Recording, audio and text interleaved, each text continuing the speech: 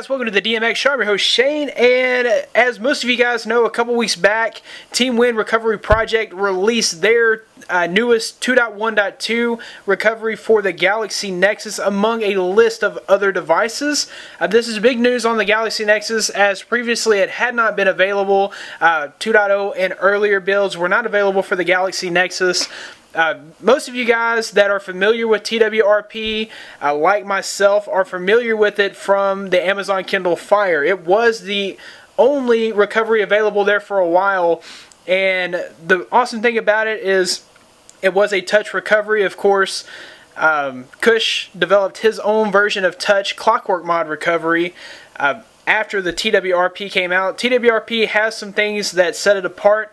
So without further ado, let's go ahead and install TWRP 2.1.2 on the Galaxy Nexus. And what you want to do is go to the link in the description. You can do this directly from your phone.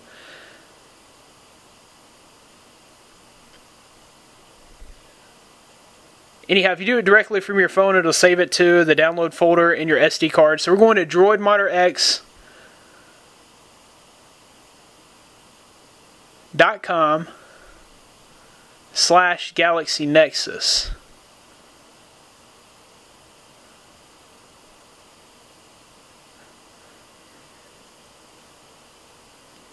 And if you've done this directly for your phone, of course, you won't have to go find the link. I'll send you directly there.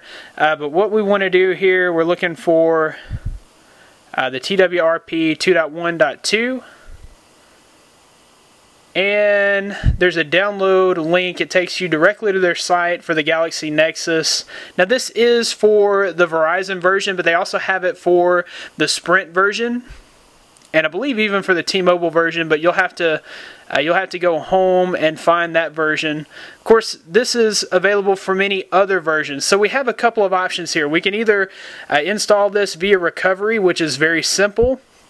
It's probably the simplest way. If you already have Clockworkmod Recovery, you can do that. Or we can do this via ADB, which is really my recommended way. If you're familiar with ADB, all you have to do is download this file, and from the directory where this file is downloaded, you would type the command fastboot flash recovery, fastboot space flash space recovery space recovery file name, or in this case TWRP-Toro-2.1.2.image, and it would automatically flash that. But we'll go ahead and do the simple route. Either way is very, very simple. So just give it a couple of seconds and it will download on its own. We're on 4G, so hopefully it'll download quickly. And it's downloading now, and looks like it's downloading pretty quick. So as soon as this is over, we're going to go ahead and reboot into recovery. So we'll just power off. As soon as this is powered down, we're going to reboot into Clockworkmod Recovery.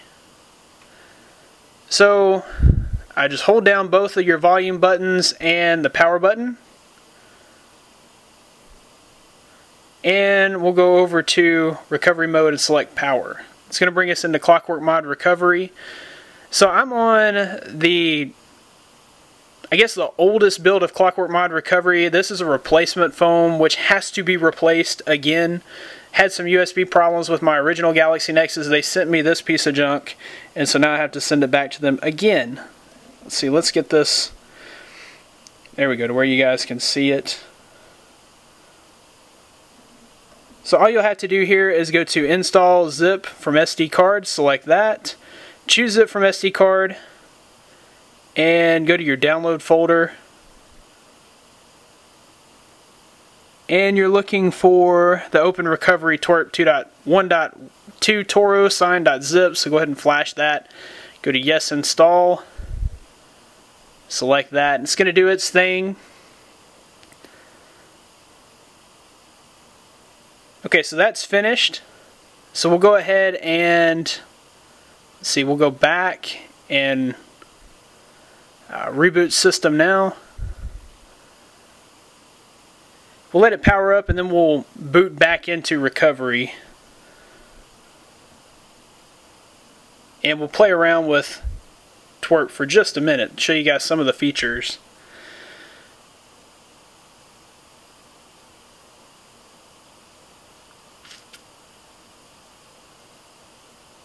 If this bores you, just fast forward. I'm on a stock ROM. Because this is a replacement phone, I'm going to have to lock the bootloader before I send it back anyhow, so I'm not doing too much modification here. Alright. So we'll just power it back down. I guess I could have pulled the battery to make it go a little faster, but oh well.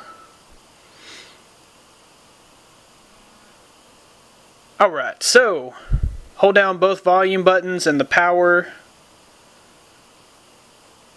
Okay, so we'll go back over to recovery mode, and now we should have TWRP.